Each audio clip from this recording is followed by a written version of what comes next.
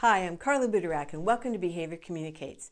Have you ever tried to teach one of your instructional assistants a strategy or a procedure that you want them to do with students and you think they have it, yet the next time you see that person working with the student, the strategy is not being done with fidelity, meaning that the staff person is not instructing the student exactly as you instructed or exactly how the program was designed to be used.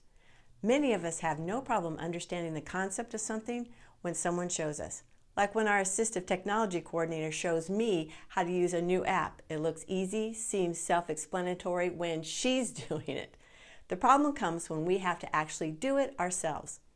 There's often a disconnect between understanding a concept, strategy, or procedure and actually being able to perform the task without a coach.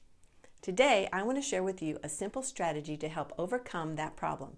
It's a technique that I learned from Jim Knight, who is the author of the book Instructional Coaching, and it's called I'll Show You, Then You Show Me. I know that often teachers do not have time to demonstrate exactly how they want something taught or done. It's typically a quick verbal instruction and then the assistant is on their own.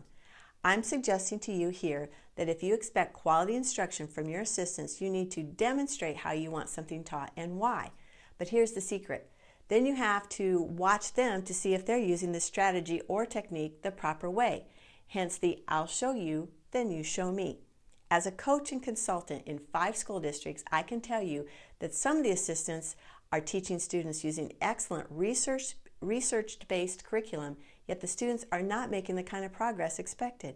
Why? Because the program is not being done with fidelity. As the teacher of record or a small business owner who employs trainers who work with children, taking your instruction to this level of coaching will help you improve the quality of instruction your students receive, and you'll get better results in the process. Just remember, when you want your staff to instruct children, make sure you're getting the best quality instruction possible with the I'll show you and you show me strategy. Thank you so much for joining me here at Behavior Communicates. Just remember, the more we know how to help the child or the students we love, the better quality of life they will have. If you like this video and you want to be in the know, sign up for Behavior Communicates and you'll automatically get my weekly video and blog, plus other resources that I only share with my subscribers.